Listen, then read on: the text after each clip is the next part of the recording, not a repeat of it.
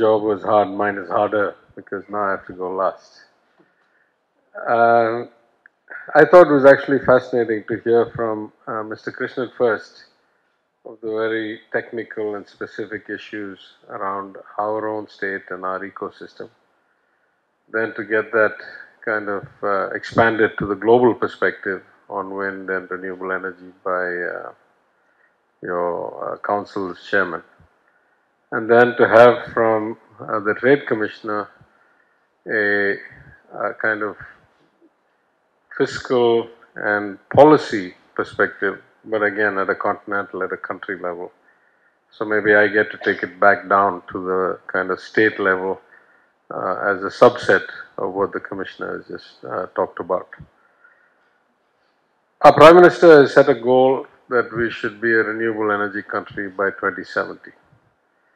Now, though we come from different political philosophies, we respect the office of the Prime Minister. We welcome his statement. We wish it was a bit more concrete, because if you set a kind of broad goal that's, 50 years in the future, it's very hard to track progress without concrete milestones along the way.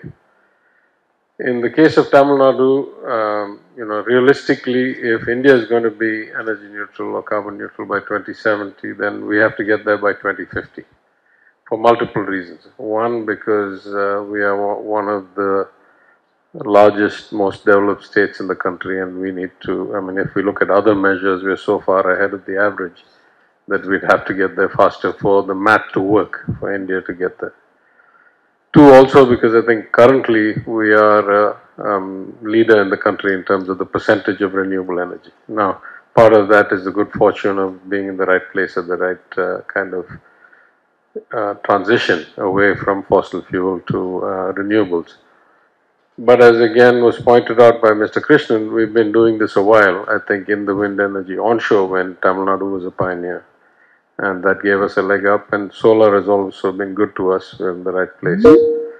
So you add those together, and I think we're somewhere north of 35% right now.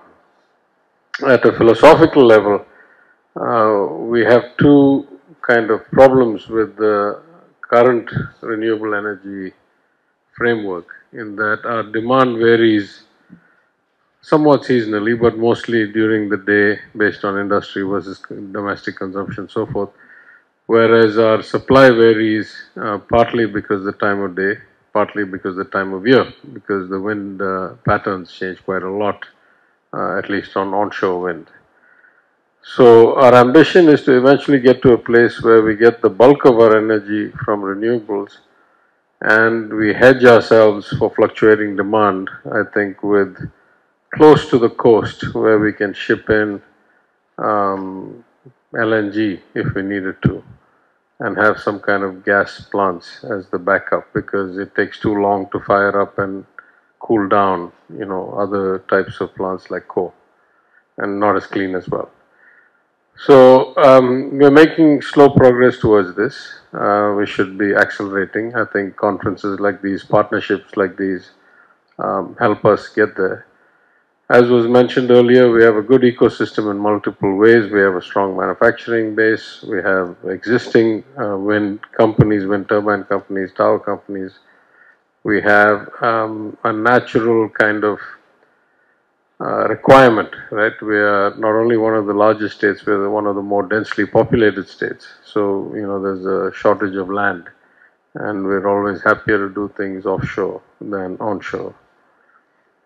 From the main kind of role that I play from the financial perspective of the state, I would say we're rapidly repairing several years of decline, and I've just concluded the supplementary budget session yesterday, where we have shown that despite having the second wave of COVID, the third wave of COVID, some extreme rain, plus fulfilling a whole bunch of campaign promises, we have brought the fiscal deficit down from 4.61% of GSDP in 2021 down to 3.38. I dare say an unprecedented reduction during COVID times. So we are well on our way to becoming kind of revenue neutral, and therefore much more accelerated capital spending. I keep making the point that we are not really capable of spending or accelerating spending in conventional ways more than, there's a natural ceiling. We cannot lay roads faster than 20 or 30% year over year, or lay pipes. Really, we need to think of other ways to do fiscal investment stimulus. And I think renewable energy and other kind of innovative ways that we can deploy capital would be a good fit both ways. It would help accelerate the deployment, and it would be a good use of our resources as a developing economy.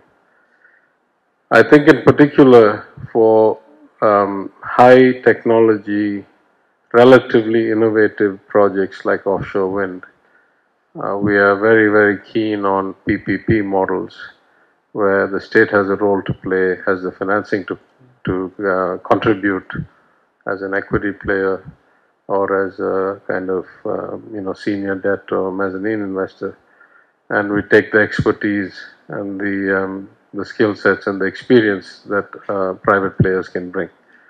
So for all those reasons, I think it's a very opportune time that this event is taking place, that the High Commissioner, Deputy High Commissioner is hosting today, and the senior officer from London has come down from the union government. We are, of course, a bit hamstrung by the speed at which regulation and policy is set in Delhi, because this is something that is regulated by the union government, not directly by us. But my guess is that once they open the gates, we will accelerate faster than most.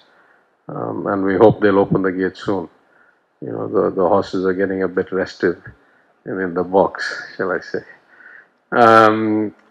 With that, let me, on behalf of the Chief Minister of the Government of Tamil Nadu, welcome you all to Chennai for this event, for future investments, for partnerships. We look forward to working with you and together achieving rapid progress in making the world a better place and our energy much cleaner. Thank you.